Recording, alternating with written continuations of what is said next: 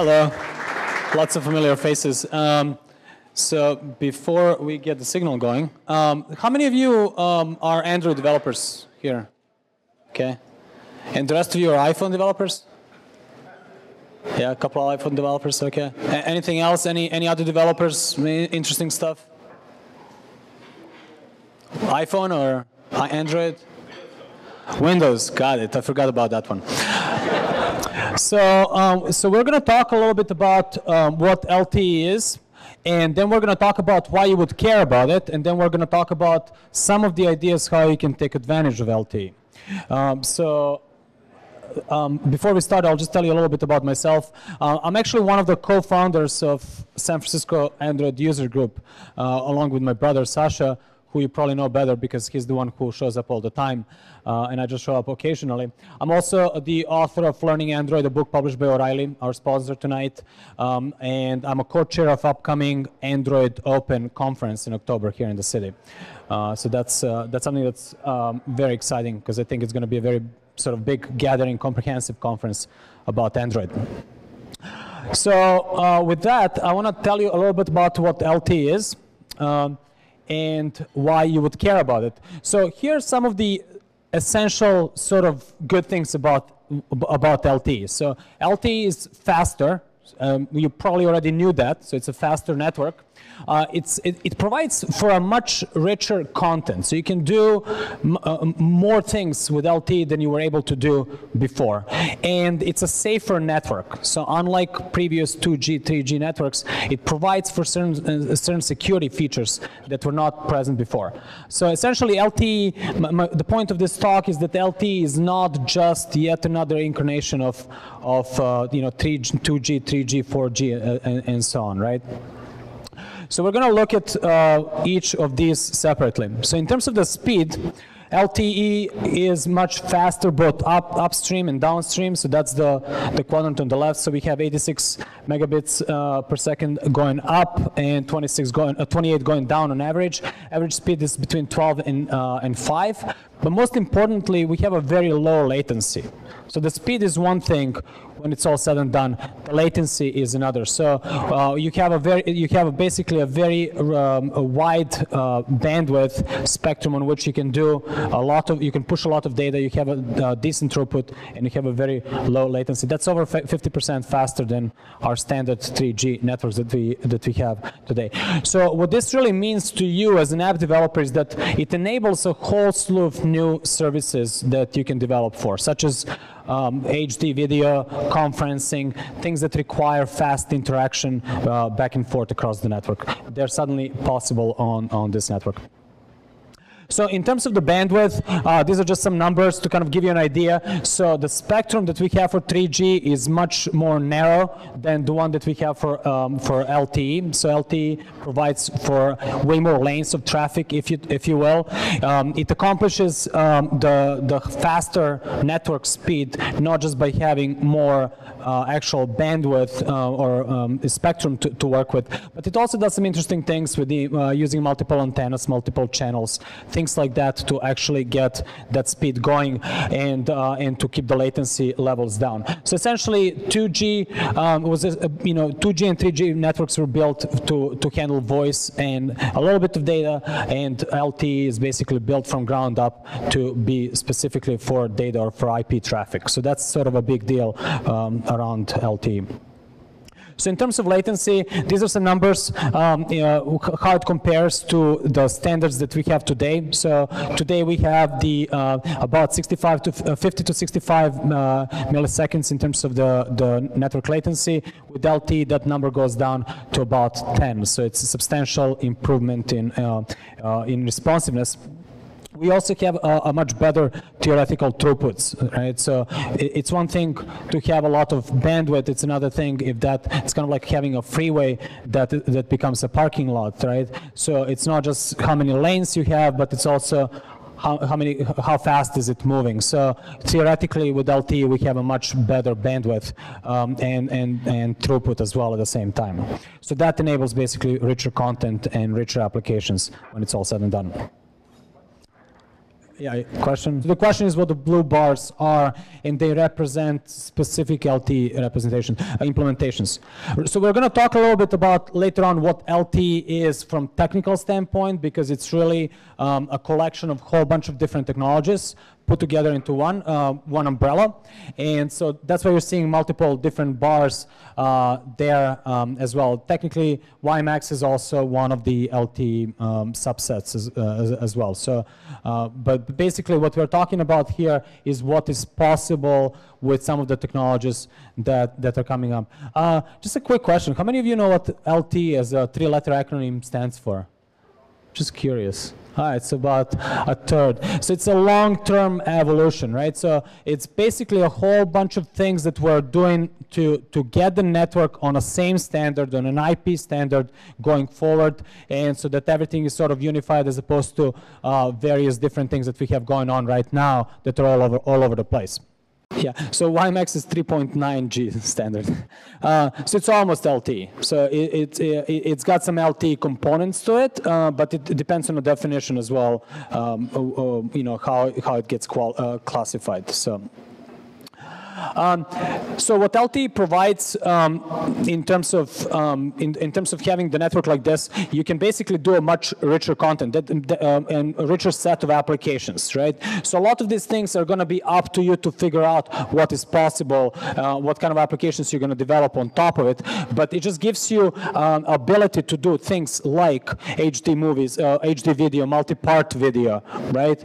Real-time gaming, cloud computing, enhanced reality. So all these services are suddenly possible because we have more bandwidth and at a lower latency so far, right?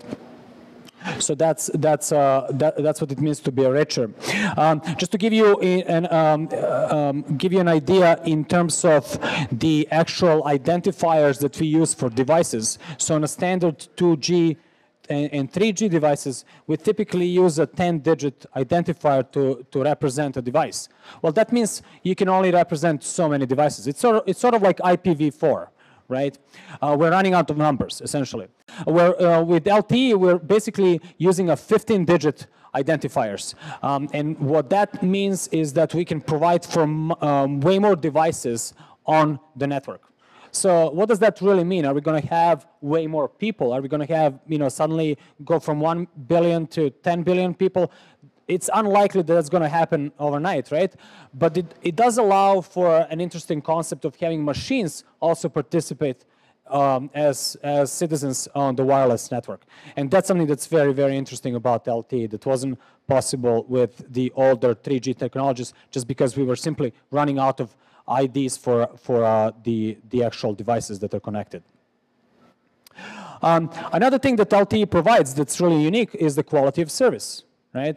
So basically, you can have certain traffic yield to other traffic. So for example, if I want to do video conferencing with LTE, I can basically say that my video conferencing requires priority service. So as such, it's going to move to a faster lane.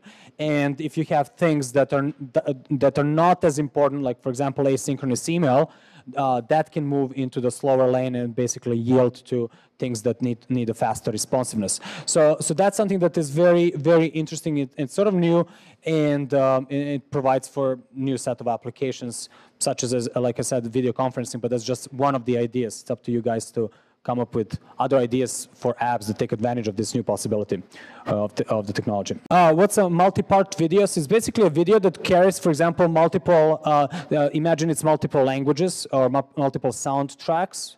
Multiple points of view, things like that. So that becomes, it's basically a video that's far beyond what we have at the DVD level today. So basically, or you know, or even lower streaming quality. So it's beyond that. So a little bit about the, so this is sort of like what the usage of various services is today in terms of the bandwidth. So basically the size of the little bubble represents the data usage. So how much data a certain service uses.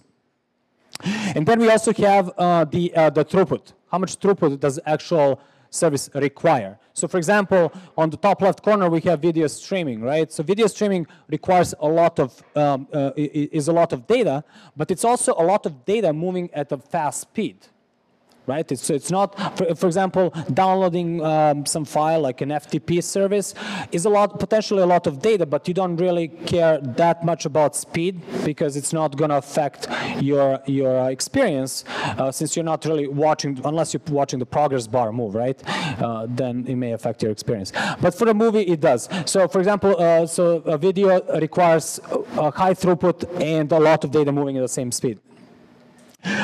Whereas on the opposite side of the spectrum, we have SMS, which basically doesn't require a lot of data. It's really, really tiny in terms of data, and so lives in the lower right corner. The lower axis is basically how much we're using such a service, right? So SMS we use quite a bit because it's really fast and it doesn't require a lot of data. Video, on the other hand, we don't use as much, but it's much more expensive. Okay, so what LTE is basically shifting this focus. So suddenly it's going to be possible to move video streaming from the left side of the quadrant all the way toward the right side, or at least the middle. So we're going to be able to enjoy it more frequently, more often, and have a great experience at the same time, right? To kind of pick a couple extremes. A similar thing with audio, which we use a lot to stream music right now, but it doesn't require as much of a throughput, although collectively it does use a lot of data. It's just because we use it much more. So we're going to see audio, for example, become more of a mainstream type of a service. Yes, there's a question in the back. So the question is about the additional power consumption for LTE. So LTE basically did a lot of, so power is one of the very important considerations for LTE. We'll talk about some of the best practices, but that's been taken into account quite a bit.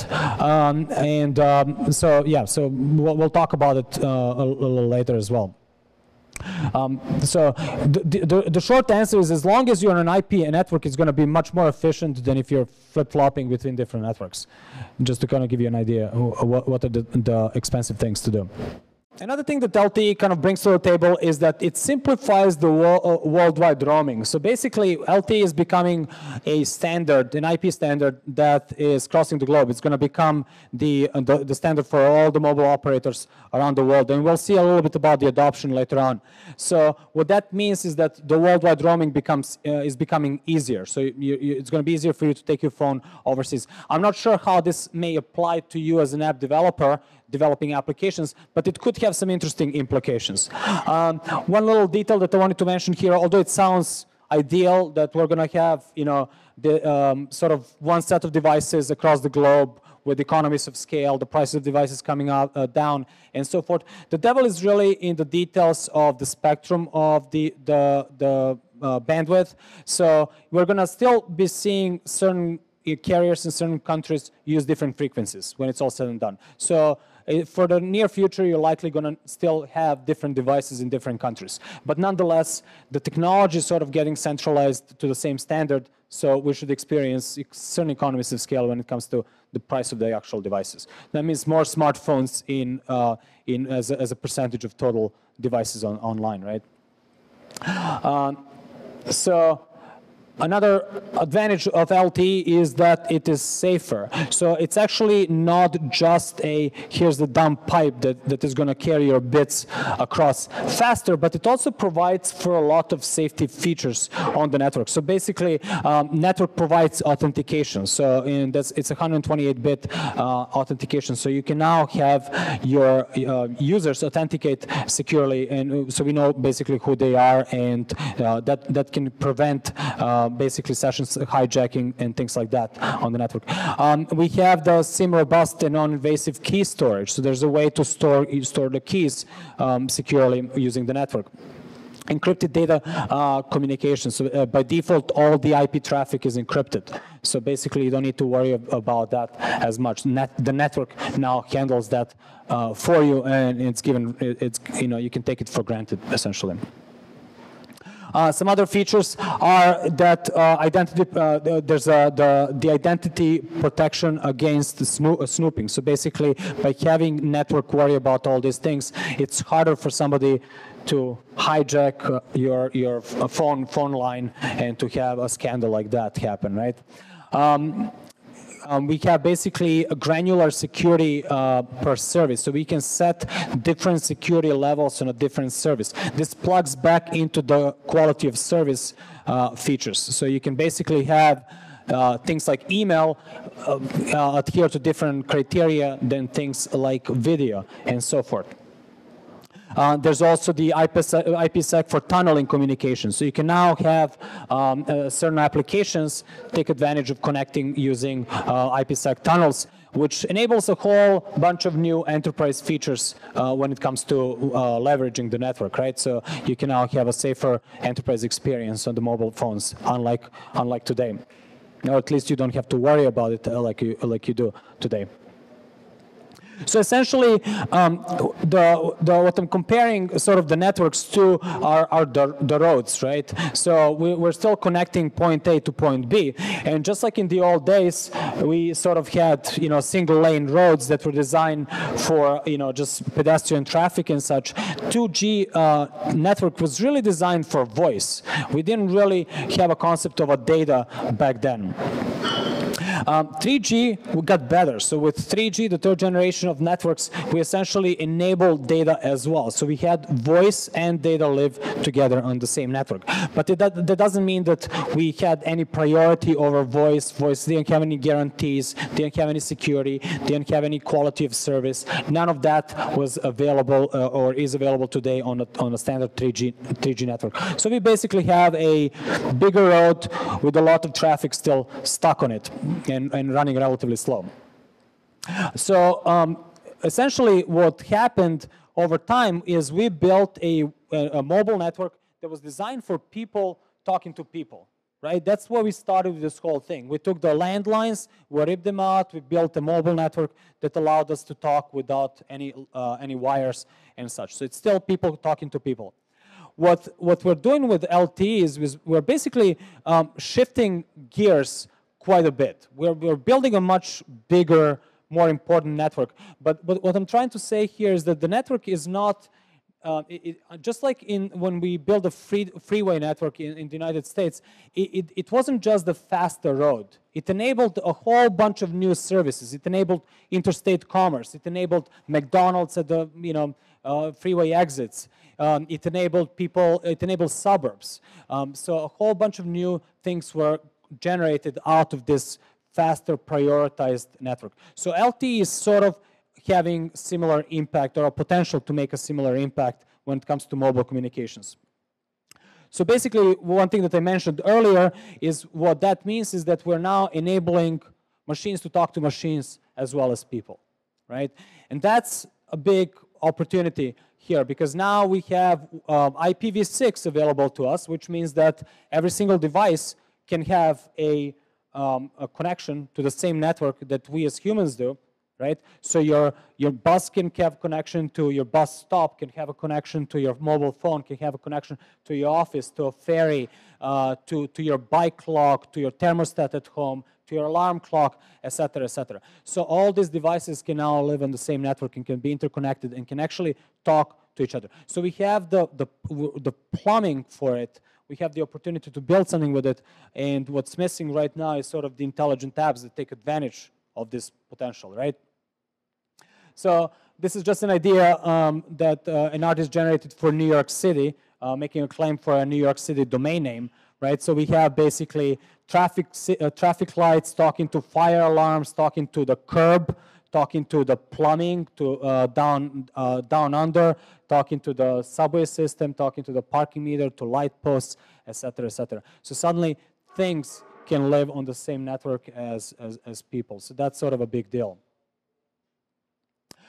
This is something that was generated by SRI, the consultancy, in terms of sort of what the future of Internet of Things looks like, right? If we draw a straight line, where are we going to end up sometime in 2020. And they're basically saying, you know, what we're seeing right now is we're seeing a lot of RFIDs, some basic things coming online, right? So with the near field communication, we're seeing a lot of devices becoming network aware, if only for limited distances so far. But with LTE, we're basically going to see much more devices be enabled to go online and be equal level citizens as our mobile devices are today.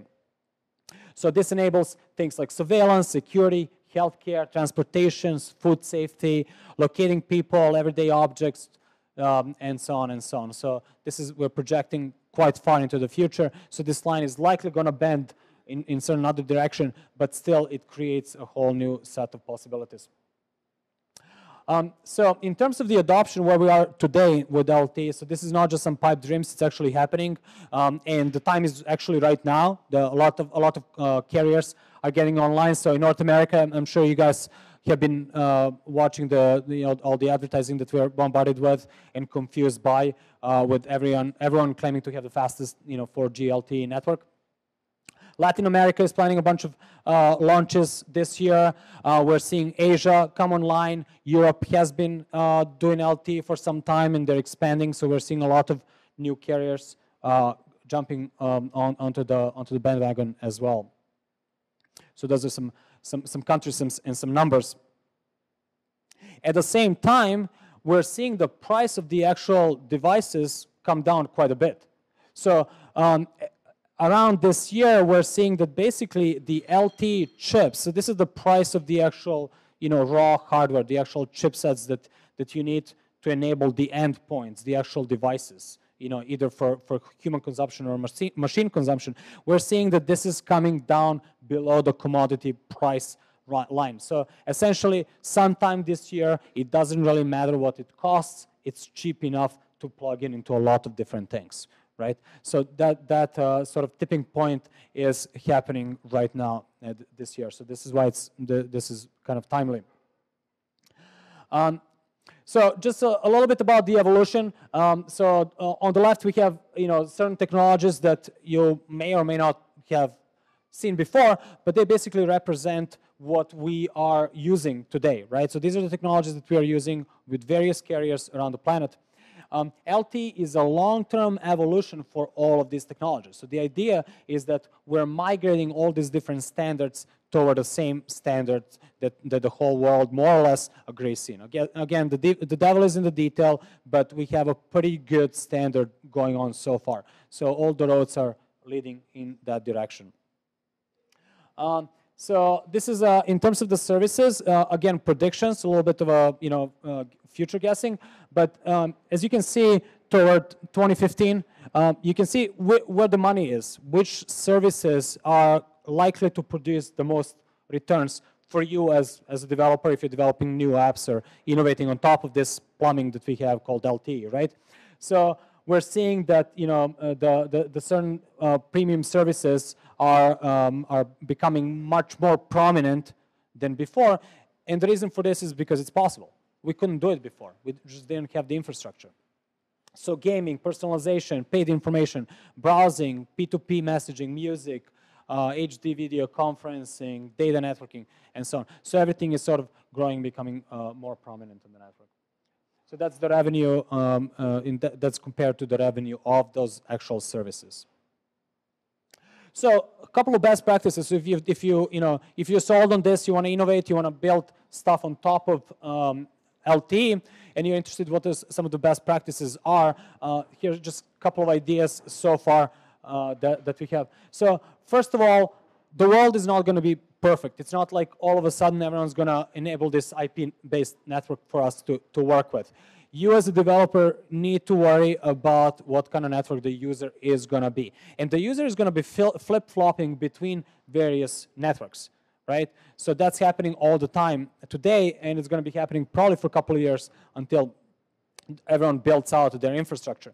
So be ready to be intelligent about that in your application. So your application should be checking for the type of a network and should handle it accordingly. So in Android you have hooks to connectivity manager. You can basically find out what kind of connection you really are on. So it's not just, hey, do I have a TCP/IP stack, but it's also what kind of a TCP/IP stack do I have? Who's providing it, right? So use bigger buffers. So basically, even though we're on different networks, the good assumption is to basically assume that you're going to be on a faster network. So make your buffers adhere to more of a full-on LTE size, so that you can basically move the traffic faster. This is going to work okay even when you're on a slower 3G network. But it's going to make a difference when you actually are, or when your users are on a faster 4G LTE network.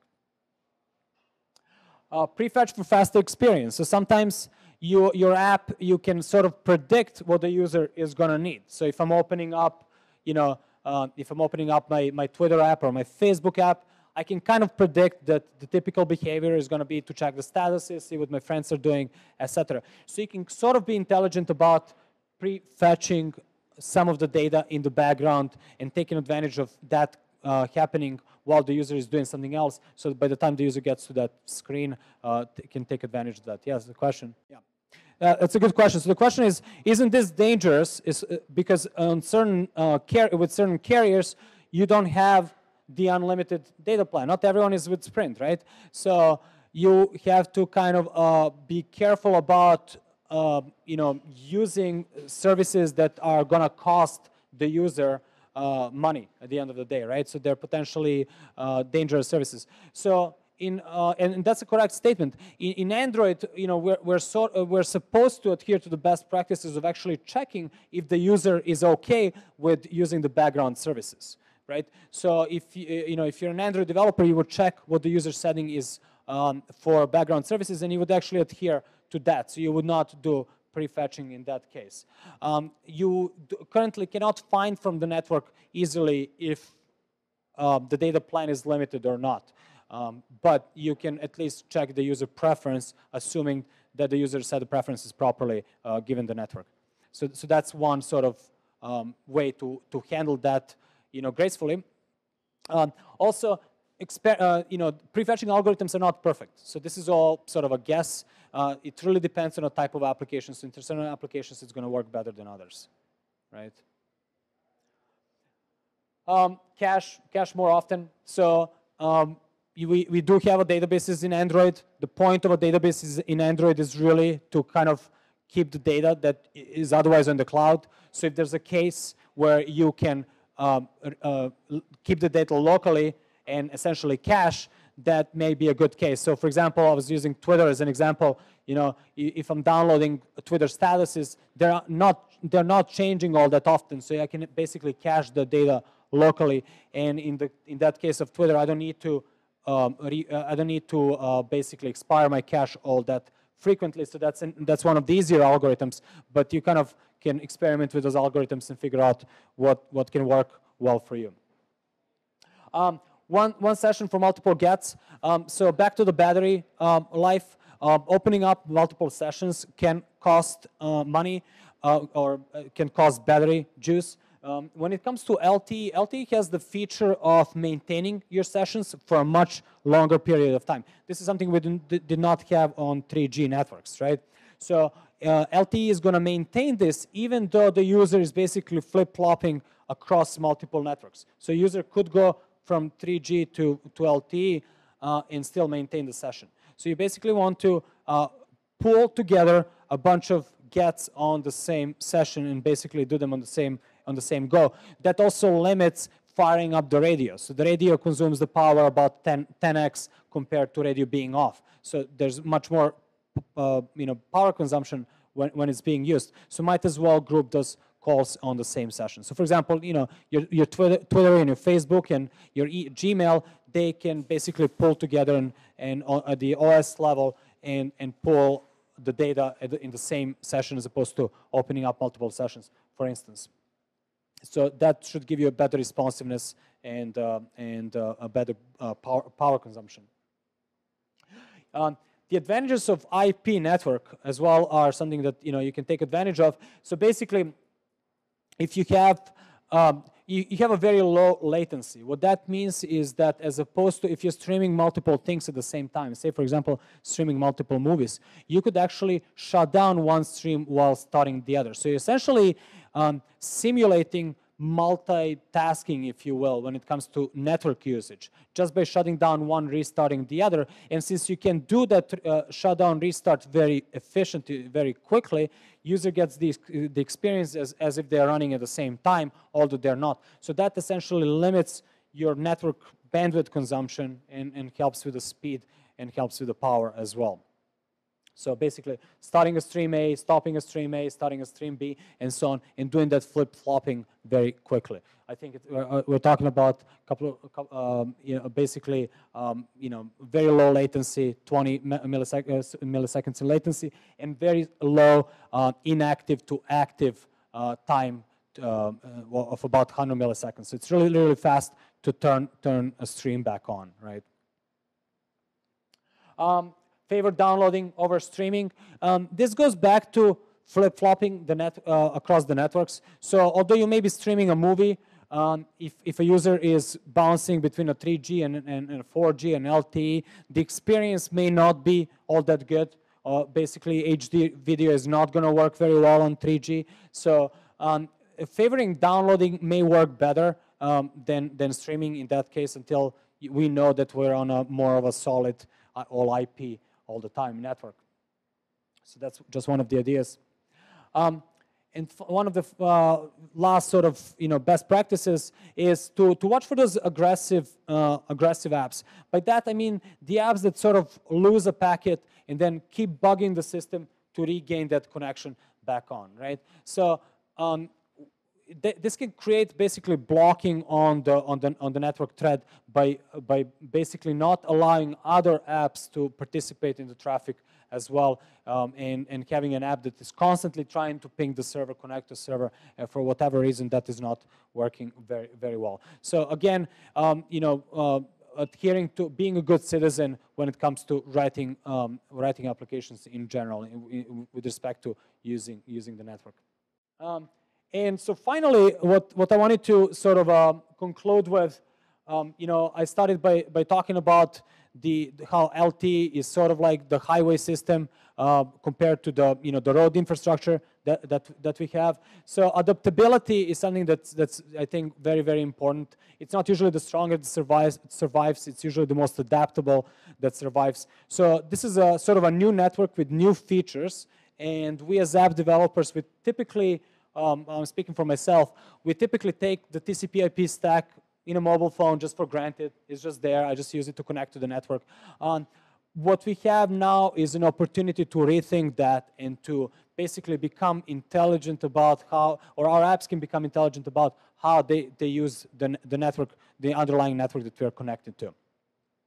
So, with that, these are some, the slides are going to be available here, and I just wanted to kind of open it up for questions before we move on. So, yeah, got it. So the statement is that basically with LTE, the range is much wider, so you do not need to be as close to the tower as you do with the actual 3G and 2G networks. And that's correct. One thing that LTE does is it's very smart about using multiple antennas. So it can basically be grabbing connectivity from various sources at the same time, and that way optimizing the performance of the network as well. So that's correct. Yeah. Okay. So the question is, if I heard it properly, is so we have Wi-Fi today, and LTE is sort of like Wi-Fi. It's a little faster. So what's the big deal about LTE compared to Wi-Fi today? So just to briefly compare it to Wi-Fi. So yeah, you can say the speed is comparable. Wi-Fi is very limited in range. That's one thing. Wi-Fi does have security, just like LTE, but it's a different type of a security. So it's not per subscriber-based security, right? So what LTE is allowing for is each individual device to authenticate itself on a network using a 15-digit authentication number. So basically, not only do you know somebody is allowed to get on the network, but you know exactly who is that person, that connection endpoint that's getting online. So from security standpoint, it's richer, right? Because you not only authorize, but you not only authenticate, but you authorize as well, right? So that's in terms of the security. So we have the range. Another thing that you don't have necessarily on a Wi-Fi is the quality of service. So with LTE, you can basically handle different services. You can have HD video prioritized over email or FTP download and that sort of stuff. So those are some other advantages. Plus, it's a much wider range. Plus, it's going to handle automatic bouncing between various LTE endpoints. So who decides on a QoS today, right? My understanding of that is that basically the carriers can set their policies. So they can say certain, MIME type, if you will, gets, or type of a, packet gets a priority over another. So that's why what's interesting now is before you didn't really care so much, as an app developer, you didn't really care so much about who your carrier is, right? Now you sort of want to work closer with the actual carriers because they're going to have different, rules of engagement when it comes to their network versus here's just a TCP/IP pipe that you play with. So it's going to be a combination of those things. Right. So the statement is basically that if you have two endpoints, A and B, one supports QoS, the other one doesn't. So yes, you got to go with the least common denominator. So there's going to be some, poor experience at the point B. Yes, that's correct. Sorry, you have the question.